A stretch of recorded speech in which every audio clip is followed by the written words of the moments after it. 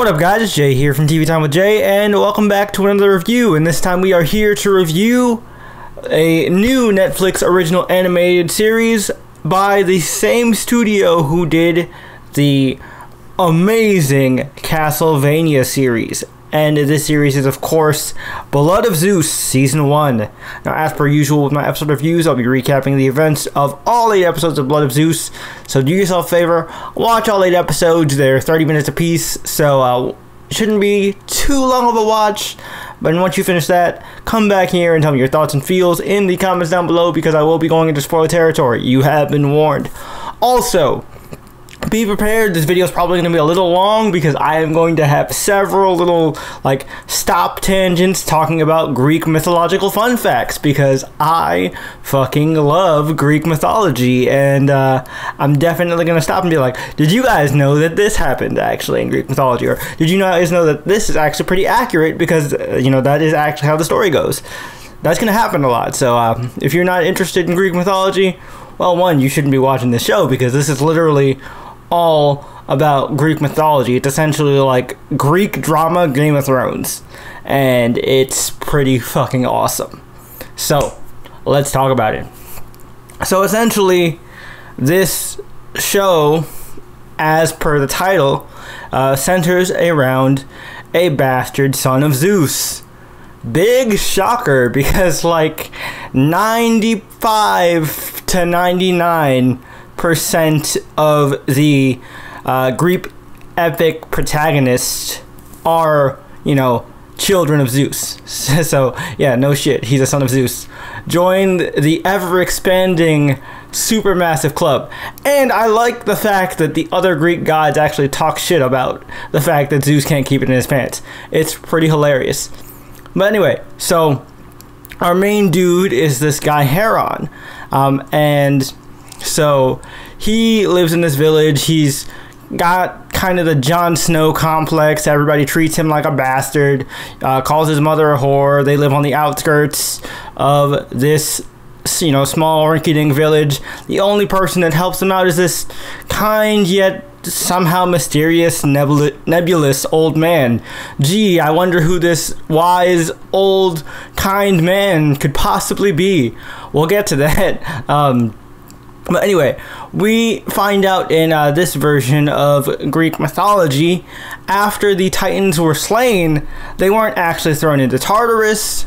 Essentially, their blood birthed an entirely different species of creatures known as giants, and then the giants ended up, trying to do what the Titans failed to do and take down the Olympians. And boy, they almost did. If it wasn't for the fact that Zeus was able to have Hephaestus fashion a container and send Hermes to begin his job, which is to start collecting their souls.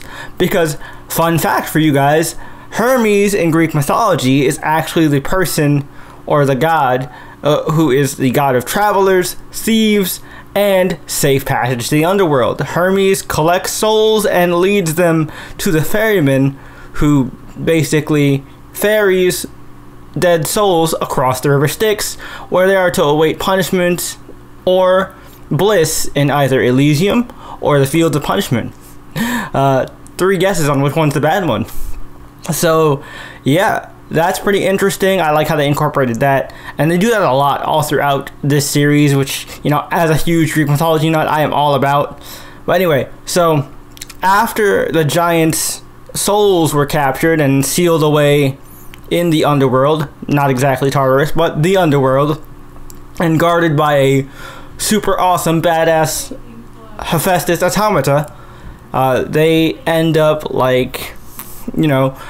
living in peace with humans for a long time, and eventually a giant carcass actually washes up on land, and they end up kind of corrupting a nearby person to eventually eat of their flesh. And then eating of the giant's flesh basically turned this man into what this world refers to as a demon, which is basically, a demonic looking humanoid creature that is super vicious, strong, and hates humans.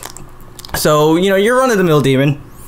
And basically, this entire kind of conflict is humans versus demons versus giants, and kind of the gods trying to balance their involvement, whether they should directly interfere with mortal lives or they should just kind of chill and observe, because apparently Zeus has made this rule that if mankind is to one day inherit the earth, you know, when we're gone, we have to let them stand on their own. But as we know, Zeus is one to frolic and gallivant. And let me tell you, I was very surprised that they went like full accurate with Zeus. Well, I wouldn't say full accurate.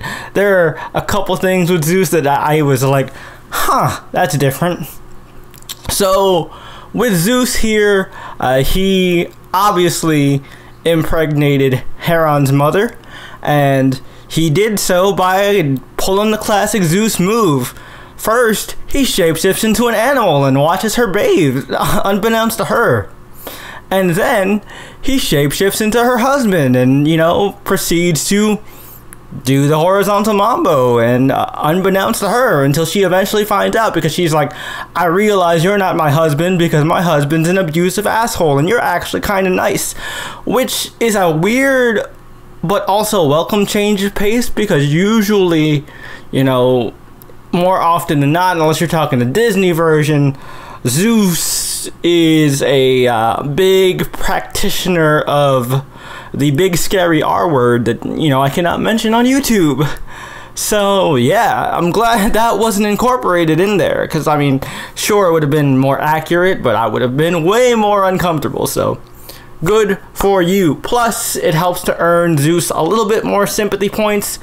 But I also do like that they constantly point out that Zeus is a cheating asshole. He's a fuckboy, as he always is. Zeus is the king of the fuckboys, and that's kind of how they portray him in this.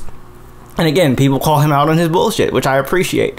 And one of the things that I really, really enjoy about this show in particular, if you're familiar with theater, storytelling, or just Greek mythology in general, you should at least have kind of like a cursory knowledge of Greek drama and how Greek drama works, and how like the different political plays and gods getting involved with certain mortals and like assisting certain mortals. I mean, that's literally all the Odyssey was kind of gods like placing bets on different mortal sides, and like, you know, seeing which god's side would win first. And that's essentially what happens here with the divide between Zeus's forces and Hera's forces, which, by the way, I absolutely love and hate the depiction of Hera that they have in the show. And the fact that I hate her means that she is done right, which is what I love about it. Because Hera has always, all throughout every form of Greek mythological fiction, whether it's the actual myths or stuff like Percy Jackson. You can't see it there because it's probably out of focus, but I've got all the entire Percy Jackson series, read those as a kid too. Hera is always a bitch. She's got big petty energy, and boy, her petty levels are off the charts in this one.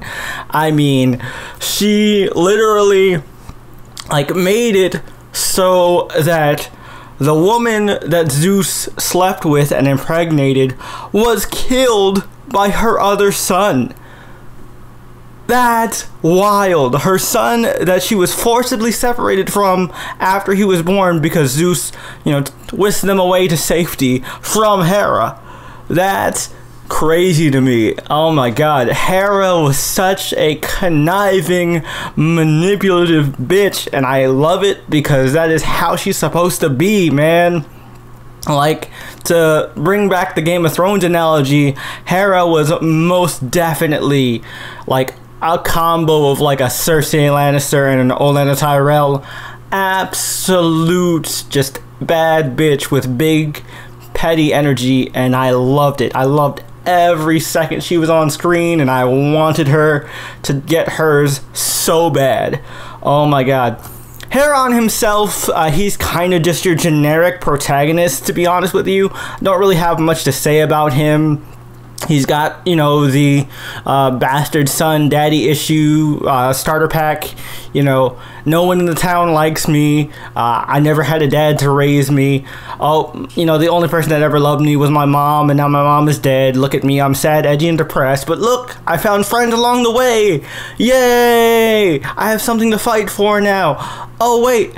I finally get close to my parental figure and we bond and we actually have a moment, and like I think we can actually start a, you know, positive functioning relationship. Oops, dad dies tragic death. Yeah, pretty much the generic, you know, bastard son edgy starter pack for a main character. Not to say that Heron is bad. I feel like he fits the archetype like a glove, and you know, for what he is, you know, he serves the story well for its purpose, for sure. I'm just saying there isn't really anything nuanced to say about Heron. There are some other really cool characters in here, because, you know, just like Castlevania, they have like a trio, kind of, or I guess a quartet, because there are 4 main characters that kind of follow the story, besides, of course, Seraphim, who is, you know, Heron's brother. So there's, of course, Heron, and then his friends he meets along the way are the Grand Archon Alexei, who is absolutely awesome. This chick is super badass, and like, you know, I appreciate that, like, you know, technically Heron rescued her the one time, but actually most of the time she rescued Heron, especially in the beginning.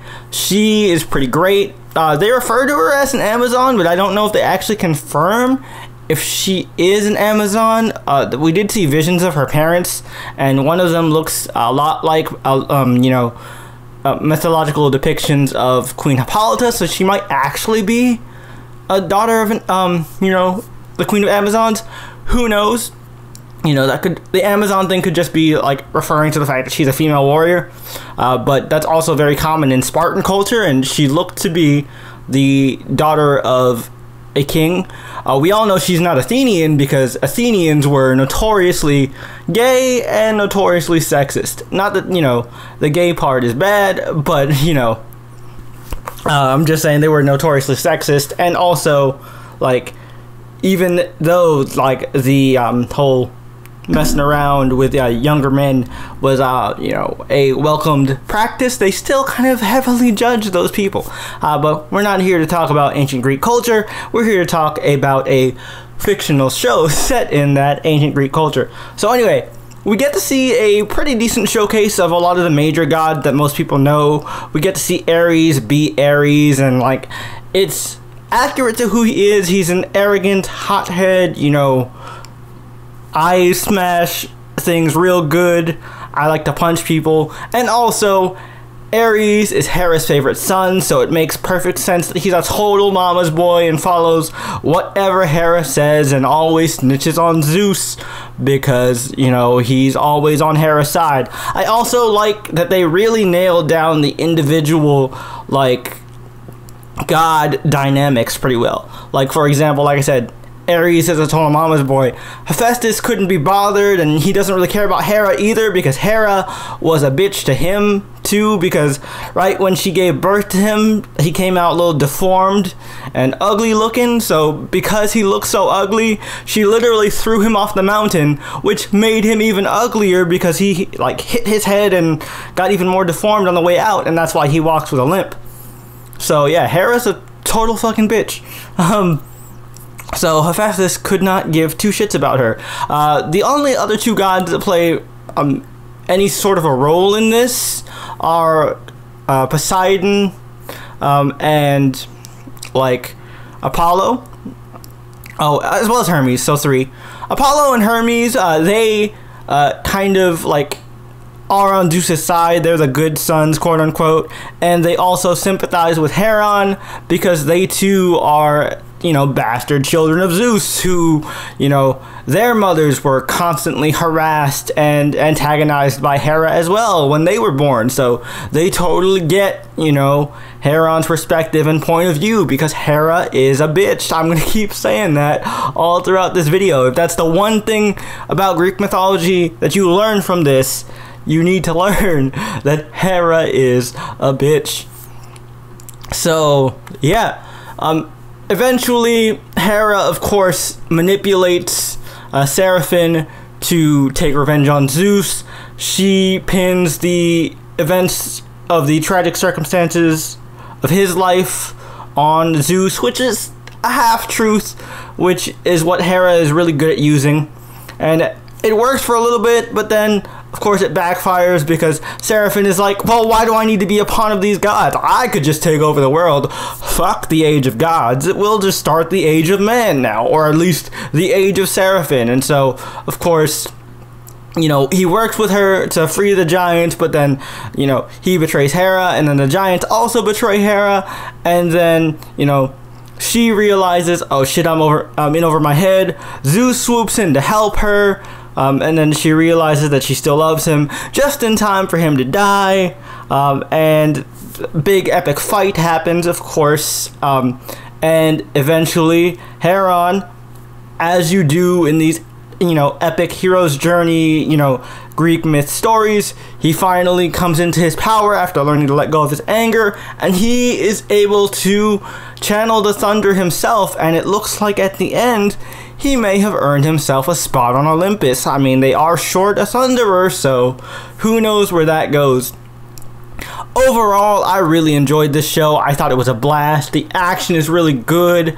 Like I said, there are a lot of really interesting little references to different, Greek mythological stories. Chiron is featured as a side character.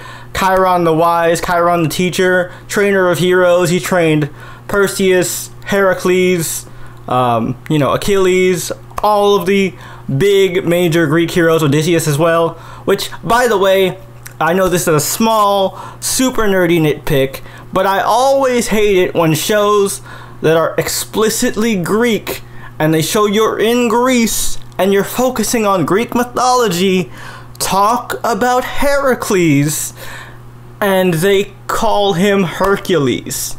Hercules is the Roman version, you guys. Heracles is his name in Greek.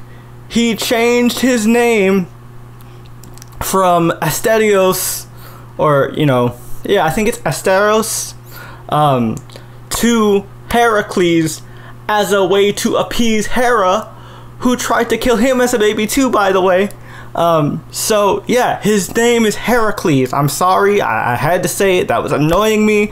Like, it was only mentioned once, but, man, I was slightly triggered, not gonna lie. I know it's a small thing to get annoyed about, but like it happens so often, it's just so annoying. But anyway, really enjoyed it. The action is top notch. The drama was really well done. Sure, a lot of it was predictable if you know the structure of like Greek stories, but I think that's cool because it really captures the feeling of Greek drama and a Greek myth. It was really, really well done. I cannot recommend it enough, and I really hope it does get a season 2. Obviously, there's going to be a power vacuum now that Zeus is dead, and it looks like they may be featuring Hades as the next bad guy, which, honestly, I have a bone to pick with, because Hades in traditional Greek mythology is never depicted as an evil god or, a vengeful or vindictive god like Hera is, or pretty much any of the other gods are. Hades is just kind of the brother that got the short end of the stick and kind of just does his job, but, is kind of lonely, so he ends up stealing a wife, which, is still pretty bad, but, like, he's nowhere near as bad as the others, man. Y'all know what Poseidon did to Medusa. You know what Zeus has done to every other woman in Greece, like 98% of the ancient Greek female population, maybe 99.9 if we're being real honest. So yeah, Hades being a bad guy, I feel like is really cliche, but we'll see what they do with it. Overall, I personally really enjoyed it. I had a blast with it. Let me know all your thoughts and feels in the comments down below. As always, would you like to see a season 2? Tell me in the comments down below. And if you like what I do here and you want to see more from me, be sure to hit that subscribe button and notification bell so you get notified every time I upload a new video. In the outro card, I will leave linked a video YouTube Mysterious Algorithm thinks you might like, as well as a link to my most recent uploads so you can get a feel for what I have to offer here on this channel. In case you do want to subscribe, because I do cover a bunch of other great TV shows as well, and the fall TV season is really starting to get into gear, so definitely check that out. Also, I'm recording this on Halloween, so if you're watching this the day of recording, happy Halloween, and if this ends up going up later, Feliz Dia de los Muertos, because it is going to be November 1st if it goes up after midnight after recording this. So, you know, enjoy that, and hopefully I'll catch you in the next review. But until then, peace.